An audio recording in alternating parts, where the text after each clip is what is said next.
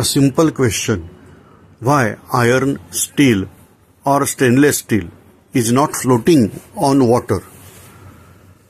Particularly pin made up of that is not floating on water. Obvious answer is its relative density is greater than 1. And now look at this person that is trying to put pin and expecting that it should float on water, but twice we have failure.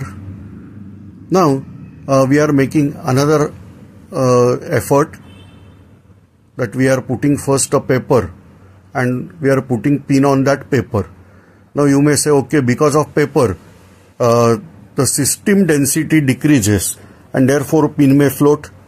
But now look, paper is getting moist.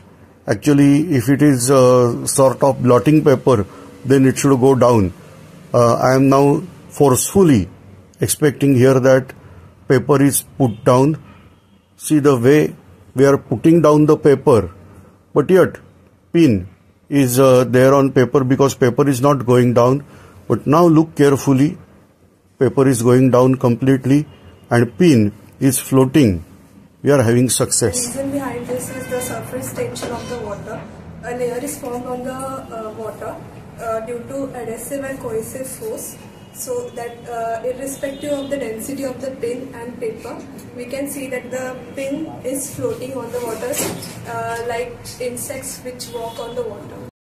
For more such simple and scientific experiment, and we are going to explain science with help of this type of experiment, you can come for free program at given address.